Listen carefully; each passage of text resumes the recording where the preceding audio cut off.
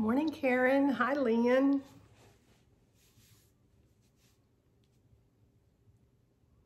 Good morning. Good morning, Ann. Hi, Joy Sue.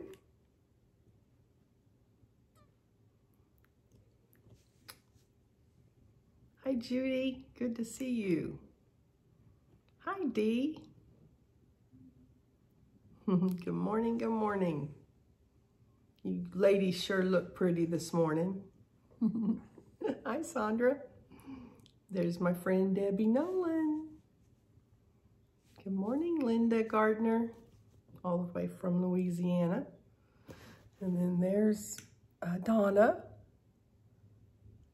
Good to see you guys.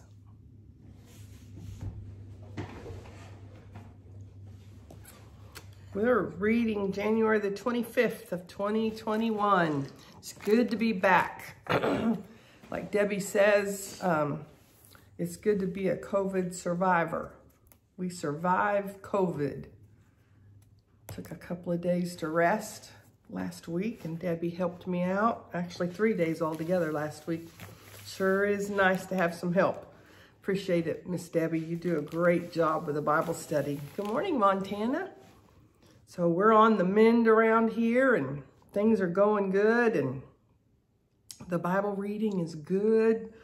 Reading about the death of Jacob and the death of, then eventually the death of Joseph today in Genesis. We're reading Genesis chapter 50 through Exodus chapter 2. So we get to start reading about the birth of Moses today as well.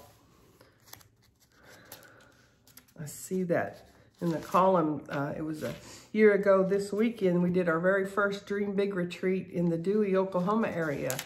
We have a church up there that supports us, and we go up there, and our Dream Big retreat for the Dewey girls this year is February the 26th through the 28th.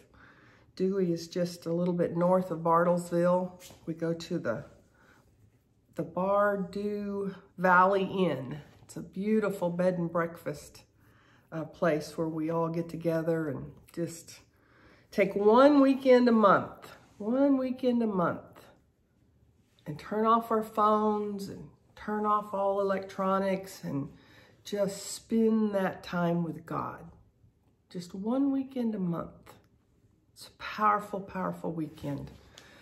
So anyway, we'll get into the reading.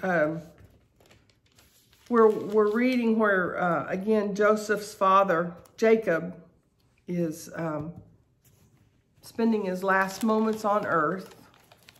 And then as soon as he passed away, Joseph got permission to take his bones back to his homeland. But today's reading contains one of my favorite scriptures in the entire Bible, Genesis 50:20. So we've read the story, so you guys are up with us on the story of Joseph and what his brothers had done to him, and then how he had been sold into slavery and spent 11 years in slavery and 2 years in prison. And then he was elevated up into the second in command under Pharaoh. And it was because he interpreted the dream that called for 7 years of feast and 7 years of famine. And Pharaoh put him in charge of all of the food, and Joseph, through the wisdom that God gave him, was able to keep enough food, not just for his own people, or Pharaoh's people, I should say, but for people in surrounding countries as well came over, because that's how Jacob's sons, other sons, Joseph's brothers, came to be in front of Joseph. And so Joseph ended up moving the whole family over. And that's how the Israelites got started in Egypt. And so once Jacob passed away, then his brothers become fearful that now that their dad was gone, that now Joseph would take revenge on them for what he did to them. And Genesis 50, verse 20, is where he tells them, so let's start in 19. But Joseph replied, "Don't be afraid of me. Am I God that I can punish you? And then verse 20, you intended to harm me, but God intended it all for good. He brought me to this position so I could save the lives of many. Another translation says, what the enemy meant for evil, God turned for good, so many will be saved. And that scripture came to me at such a time in my life that I'll never forget that scripture. We had lost my niece to a tragedy. She was 17 years old, and God had given me the scripture, what the enemy means for evil, God will turn for good, so many will be saved. And anyway, it's just one of those moments in the Bible I always look for as I'm reading through these stories. But in the context here, Joseph isn't even holding his brothers accountable for the bad deeds that they'd done against him, because he saw God's hand in it. And if I was to say that there's one thing that through these last 3 weeks of battling this stupid C virus that I don't even like to give a name to, nothing's changed, by the way, about the way I think about that. I think that God has really used this time to refocus me once again and to remind me how we wake up in the morning, we go to bed at night. We wake up in the morning, we go to bed at night. Joseph's brothers, entered into this new land because of a famine. They were going to starve to death. They didn't want to go back. They didn't want to go to the first time. And once they were there and Joseph treated them the way he treated them in the very beginning and sent them home and told them to bring back their little brother, they didn't want to go back. They didn't want to go back to this strange land with these strange people and the strange ways they did things. But they knew that they would starve to death. And so then they get back and they get settled into a routine. I think it was in yesterday's reading, it told how long Jacob survived while he was still there, but it was 17 years, maybe I'm correct in that. But he lived quite a period of time in this new land. And, we set into our new routines. We get a new job, or life changes. We have a new baby. We get married. We go to college, whatever. Something new happens, like what happened to Joseph and his family. And then you settle into a routine, and you go to bed at night and you say your prayers, and you wake up in the morning, spend some time with the Lord, and you set about your day. And it's almost like we get tunnel vision. It's almost like we settle into our own paradigm. A paradigm is the way our brain is mapped based on the things that have happened to us. So my way of seeing things is not necessarily the same as Tanya's, and my way of seeing things is not the way Tom sees them. But nevertheless, I start getting into this mindset that's based on experiences that I've had, the way my brain is mapped, and a routine sets in, and before you even realize what's going on, you almost wake up to expect the same thing over and over and over again. But that isn't necessarily the way God sees things. In fact, I'm convinced it's not the way God sees things. I don't believe there's any of us that right now today are living absolutely God's best for our life. I think there's been areas where old mindsets set in, and we have limiting beliefs. We have self-talk that limits us, that we just can't quite see what God has for us. So in these last 3 weeks, if I look back over my time with the Lord in my quiet time, and I've had some intense moments, and I've had days that went by that I wasn't real sure that I just really communed with God the way I like to commune with God.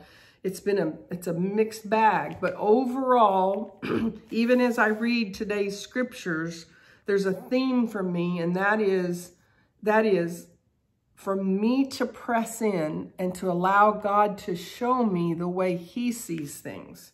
See, Joseph could have set into his old mindset of, I've been thrown into this cistern because they knew that I couldn't get out, and I'm set here. My brothers threw me into this cistern to die. To die. They committed murder by throwing me into this cistern. They hated me so much that they sold me into slavery. They despised my dreams to the point that they would actually physically want to harm me. And now I'm 11 years in prison, all because of what my brothers did to me. Now I've been, all these bad things have happened to me. You understand what I'm saying is that he had the ability to have this mindset set in based on what had been done to him, to where when he woke up in the morning, he just expected the same thing. But that's not what we see in the life of Joseph. It's one of the reasons it's such a powerful story in the Bible, because Joseph was able to see things the way God wanted him to see them. See, it's so easy for us to talk about a dream that Pharaoh had and how Joseph interpreted that dream. But Joseph's own words, if you look back, was that I don't interpret these dreams. God's the only one that can interpret these dreams. But see, Joseph had the ability to see things the way God sees them. Joseph could see that out of that dream that was about physical things, about the cows and the wheat, being a famine, what represented a famine and what represented the feast times, the times that it was going to be good, the 7 years of good harvest and the 7 years of famine. And Joseph rose above that and could see even beyond that, which is exactly why Potiphar put him second in command of everything, because he had that vision from God. He had, and not a vision. I'm not talking about a vision. I'm talking about the vision of God. And so here we are.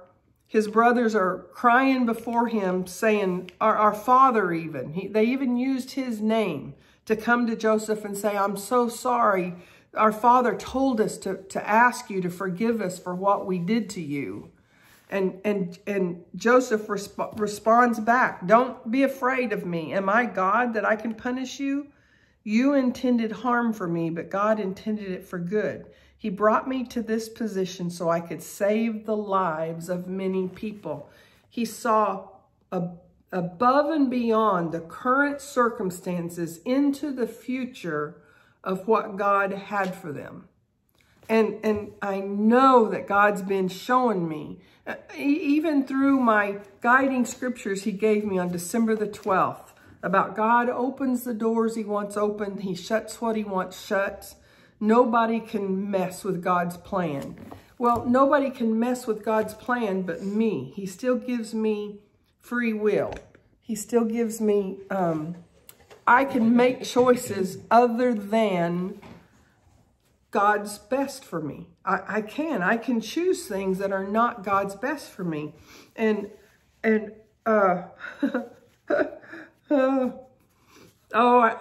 I get so excited I have trouble with my words of even explaining what it is I think that God's showing me through all of this. But let's just say you are seeking God for 2021. Lord, what do you have for me for 2021?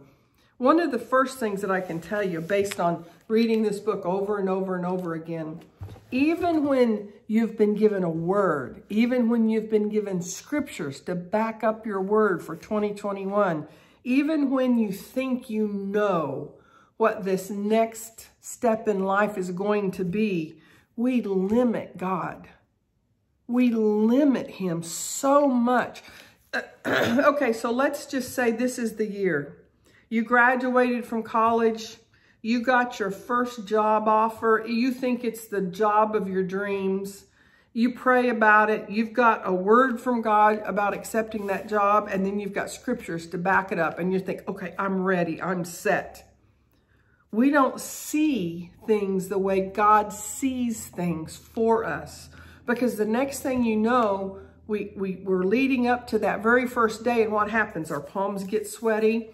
We get a little bit nervous. We rehearse over and over again what we're going to say to the boss on the first day. And we think, oh, what if I don't do well in this job? What if I can't do what they think? What if the what ifs, that self-doubt, that self-talk, those self-limiting beliefs come into play, even when we know that we know that we know that we are doing exactly what God wants us to do. How quickly those doubts come in. How quickly. I mean, Joseph at this point, they've spent a long period of time that Joseph has treated his family like royalty. And one little act, which was Jacob's homegoing, took place and they immediately went into fear. That's how we are. I mean, that's how quickly fear is just on your little shoulder right here, that little stink bug's right there, just ready. Oh, okay, so you had a good interview. Oh, great. Oh, wow, you got the call that you got the job. That doesn't mean you'll be able to keep that job. It doesn't mean you're even going to like this job. Those little doubts come in, and God is trying to clear out that mess for me and say, no, Elizabeth, rise above.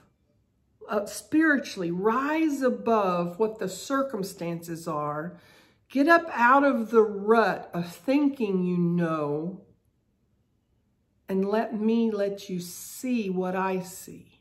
Because see, when God puts a dream in your heart, when he told Joseph that there was going to be a famine, a feast followed by a famine, Joseph had vision enough to see beyond that he even knew what systems to put in place, how to collect the grains, how to collect from the people, how to build up from the harvest of the feast that was taking place, the abundance of the 7 years prior, and he knew how to lay it out into the 7 years of famine. We just go from one event to another to another. I mean, it's just like we're on one wave and we ride that wave and then we fall and we crash and we burn. We ride that wave and we crash and we burn. Instead of understanding that God will give us vision for whatever it is he's called us to. And then we just trust his word. See, all the way through here, you've heard me do it day after day after day that, okay, Lord, today, January the 25th, what is it that you have for me today? I love the stories. I do. I love the history. More years I've read this as historical text than I've been able to read it from a spiritual perspective, to have it feed my spirit man on a daily basis. I love that I'm to that place now, that I'm looking for spiritual food for my soul, for my spirit on a daily basis. And today I see that what the enemy intends to harm us with, God will use it for our good. But God will surely come to help you and lead you out of this land of Egypt. Verse 24. I see where the prophecy was fulfilled in Exodus chapter 1, verse 7. But their descendants, the Israelites, had many children and grandchildren. In fact, they multiplied so greatly that they become extremely powerful and filled the land. See, that's a prophecy fulfilled to Jacob. That's a prophecy fulfilled to his father Isaac. That's a prophecy fulfilled to his father Abraham. That the Israelites would be more than the grains of sand that they could count, more than the stars in the sky. And I see a prophecy fulfilled in today's reading. And then there was one other one, if I can find it. Well, I'll just move into the Exodus. We're past chapter 1 now, and because the Israelites become so plentiful, now there's a new king, a king of Egypt, who doesn't know anything about Joseph and all that he did for him. All he knows is all these Israelites are multiplying like rabbits, and they're overtaking his country, and they're going to overpower him. And so he declares that every newborn boy was to be thrown into the Nile River and drown. If you can imagine. If you can imagine. But see, then these midwives could see beyond that edict, that law that was thrown in there, and they found a way. All the way through this, God is showing me how when we see things the way God sees.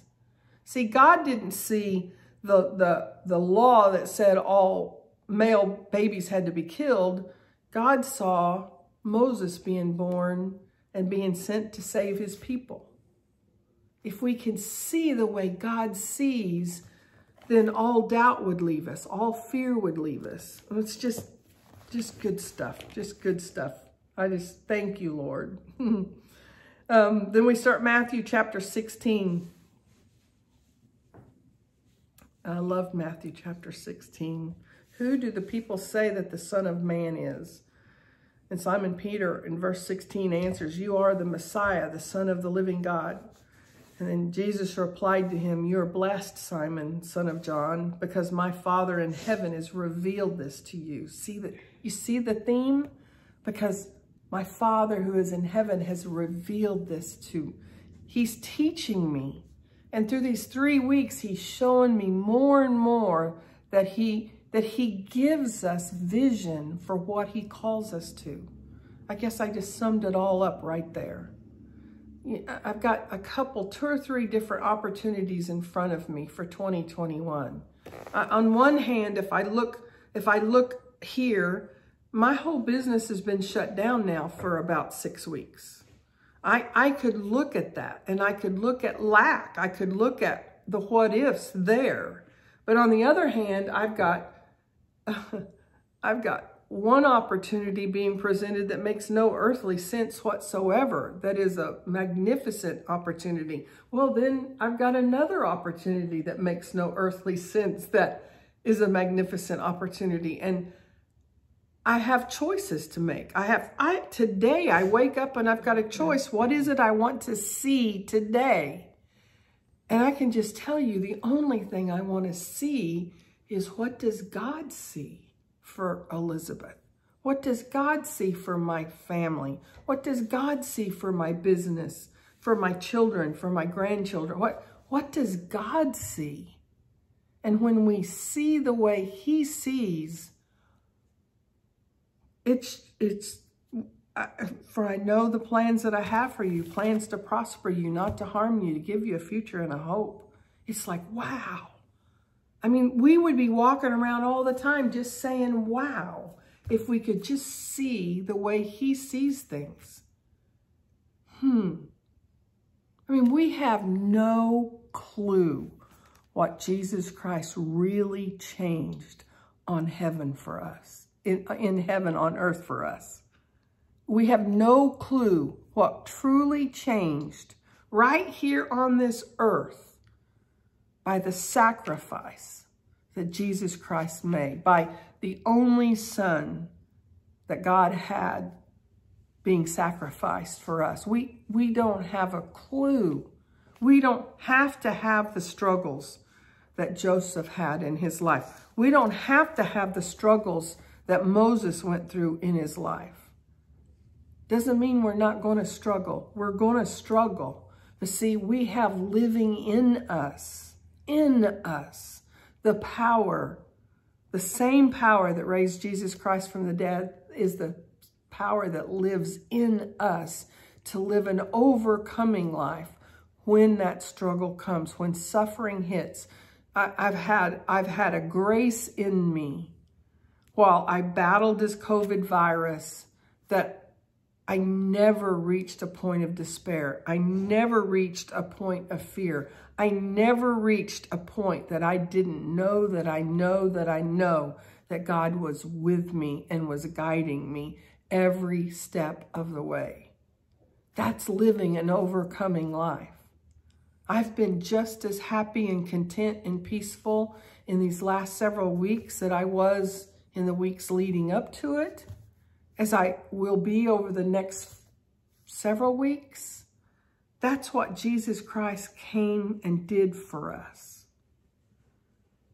We just have to continue to read. See, he's teaching me how to tap into that. He's teaching me how to see things differently. instead of living from this physical perspective all the time. I can read these physical texts, and I can read the historical context that is very, very real. And there's power in that. I can spend hours and hours researching, but I'd much rather spend hours with my eyes shut saying, Lord, what do you mean by that? Lord, what does it mean? What does it mean that what the enemy intends for evil, God will turn for good? You mean in that horrible, horrible situation I found myself in when our country went to war, in that horrible, horrible situation when all hell broke loose, I can see good come from it? Yes. Yes. We've got promises to stand on today. Promises that my Father in heaven has revealed this to you. Just like Jesus told Peter, the reason you know this, Peter, is because my Father in heaven has revealed it to you. What is he revealing to you today? Stop being so caught up in the, oh, I got to make this work. I gotta.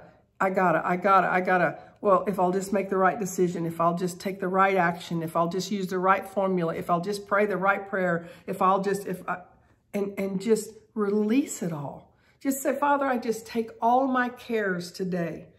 In fact, let's just pray that today together. Father, I just ask you, Lord, that every care that weights us down, those people that can hear my voice, that are feeling weighted down by the cares of this world, that we just reach inside, Father, and we just release that. We just open the floodgates of our hearts right now, Father, and I just open it up and I release all those cares to you, Lord. I just give them to you, Father God. Father God, I don't know today how to do that and how to do that and how to do that, but you do. You see us on the other side of that, Father, and I'm so grateful. Help me to see on the other side of the struggle, Lord.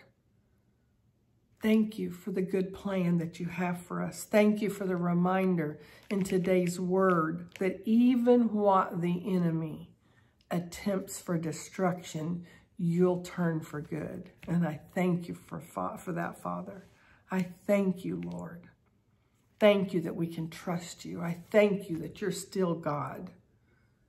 I thank you that your ways are good. I thank you that you are love, and that it's love that you put into our life, Father, and that all of our power that we have comes from your love and our ability to love others. Thank you, Lord. It's in Christ I pray. I'll end it with just the first couple of sentences in Proverbs 5, verse 1. My son, pay attention to my wisdom. Listen carefully to my wise counsel. Then you will show discernment and your lips will express what you've learned. That's my wish for you today on this magnificent Monday. Love you guys. I'll see you tomorrow.